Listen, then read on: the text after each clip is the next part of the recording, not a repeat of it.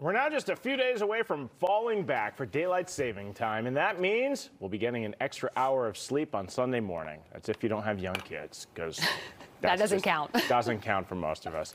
It can be really tough on us, especially our kids. Joining us to talk about this is Dr. Jeff Pothof, UW Health's Chief Quality Officer. Doctor, if we survive the snowy Halloween, lucky us. We get to really mess with our system with it getting dark even earlier here, and this can really affect us. You know, it can. It seems like such a simple thing, but, you know, for all of us that get up Sunday or go to work on Monday and feel a little bit sluggish, there is some science behind that. Daylight savings can mess up a lot of our systems. For folks that have a rare disorder called cluster headaches, that change in that circadian rhythm can sometimes set off days of headaches. People with migraines, likewise, more likely to have those migraines. We know that it increases, depressive mood. There's more motor vehicle accidents. And a lot of it has to do with our circadian rhythm, which is pretty much dictated by the amount of light that we're seeing each day. And this fall forward and spring back messes with that to a pretty significant degree. I think it's fascinating. What is the circadian rhythm that we all technically should have? Yeah, that circadian rhythm is basically a process in our brains, chemically mediated, but based on the amount of daylight that we see, it helps us know when we should go to bed and when we should be awake. And a lot of things follow that as far as our mood, appetite, and things like that. And you wouldn't think an hour could cause that much trouble, but it can. Certainly folks who get jet lag, that's another, circadian rhythm issue, sometimes more significant because it's, 6 hours difference. You really feel it. It's really hard to adjust to that. I know some people, they just travel to like Indiana and switch time zones and it can really mess with you. But it's the same concept. It's just your body knows when something's a little off, right? Absolutely. Yep.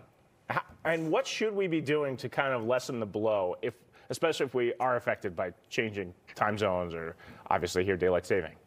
Yeah, I think certainly in the fall, it's a little bit less impactful because we gain that hour of sleep. So that can be a little bit better, but you may still find yourself needing to take it easy, get some more sleep. In the spring is where we have to be extra careful and make sure that we're not cutting ourselves short an hour of sleep multiple nights in a row as we get used to it. Otherwise, we start to feel those effects a little bit more. Yeah, although sometimes easier said than done.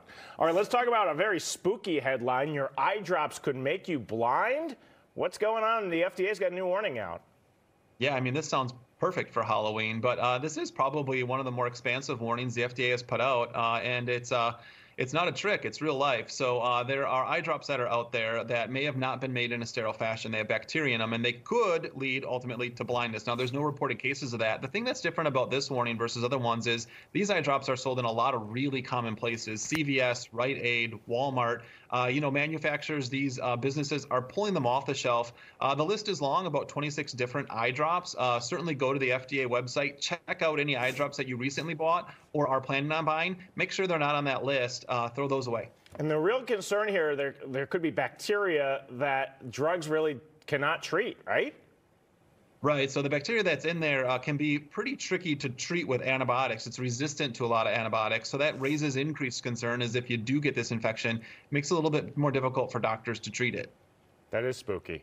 We will not talk about the health of candy. I refuse to talk about that on our Halloween, and I hope you have fun trick-or-treating. I know you're going out dressed maybe as a mummy with a bunch of scarves around your head now with the temperature. So appreciate your time. Thanks, Doc. Have a good night, guys.